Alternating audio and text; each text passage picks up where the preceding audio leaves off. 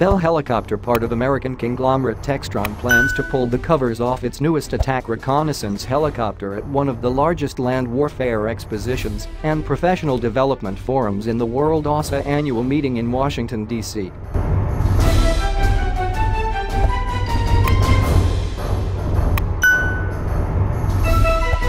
For the first time, Bell will showcase a full-scale mock-up of the 360 Invictus attack reconnaissance helicopter, which it is offering for the U.S. Army Future Attack Reconnaissance Aircraft Competitive Prototype FARA CP procurement.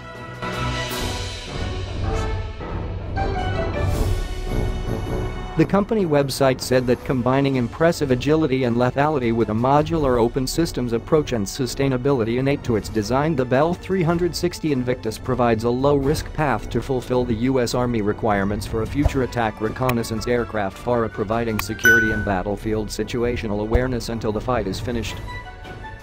With an emphasis on a design that provides impressive capability with reduced complexity for improved affordability and manufacturability, Bell combined mature technologies with innovative processes to achieve next-generation performance in a highly sustainable aircraft.